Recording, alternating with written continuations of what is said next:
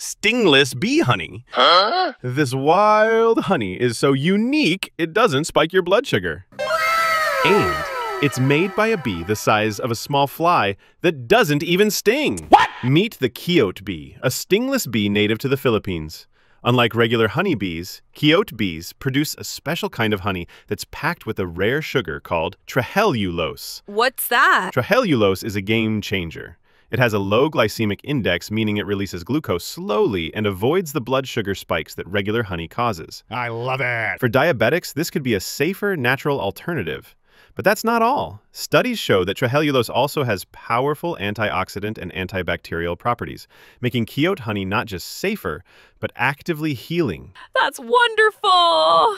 In 2020, researchers from the University of Queensland and the University of Malaysia Terengganu discovered that stingless bee honeys across Southeast Asia, including the Philippines, consistently contain high levels of trehalulose. That means Kiyot honey might be one of the healthiest natural sweeteners on Earth. Aww. And because it's produced in small amounts, it's rare and extremely potent.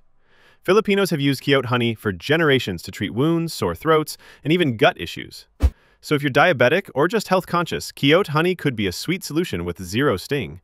Next time you hear us stingless bees, remember, sometimes the smallest creatures create the most powerful medicines. Follow us for more science-backed fun facts and health tips.